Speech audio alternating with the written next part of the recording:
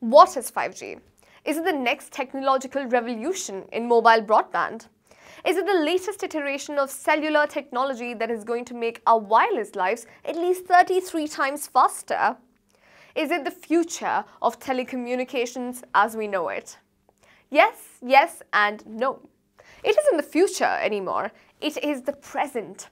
According to the Global Connectivity Index, the UAE is ranked first in the Arab region and fourth globally in the launch and use of 5G networks. Cisco, being the worldwide leader in IT and networking, is currently working with dozens of network operators to offer next-generation 5G services. We find out more on today's edition of Arabian Business Enterprise Innovators series in association with UPS. Well, Cisco is very proud to be an early partner of Expo 2020 here in Dubai. We are the networking partner and also the security partner.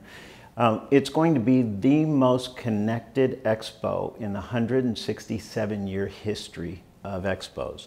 And we aim to provide a whole new experience for visitors, but also have them see what the future holds, what's possible with 5G, with artificial intelligence, and with all of the other technologies that 5G will enable. As the Global Innovation Officer for Cisco, I lead a program called Country Digital Acceleration.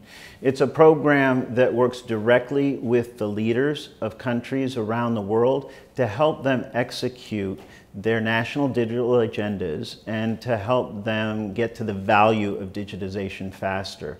We currently are working with 32 countries around the world, representing 60% of global population and 75% of global GDP. The rollout of 5G means a whole new experience for the user. You know, 4G was just an increase in speed. 5G means that for the first time, people in rural regions are going to have access to first quality healthcare. They're going to have access to education.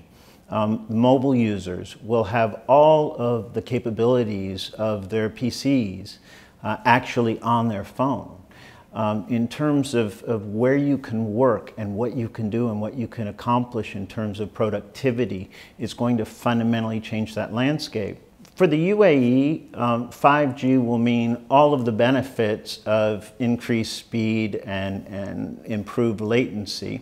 It will mean that the UAE, and particularly in Dubai here, where they're talking about wanting to be one of the early adopters of autonomous vehicles, where they want to be the most connected city in the world, 5G is going to allow for that.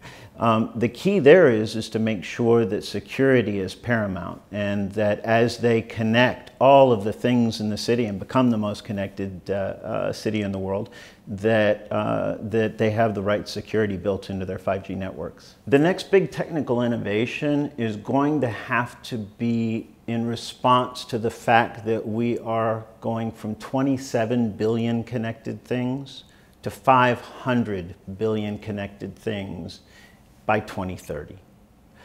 All of those connections are individual opportunities with the right security, but new vulnerabilities with the wrong security.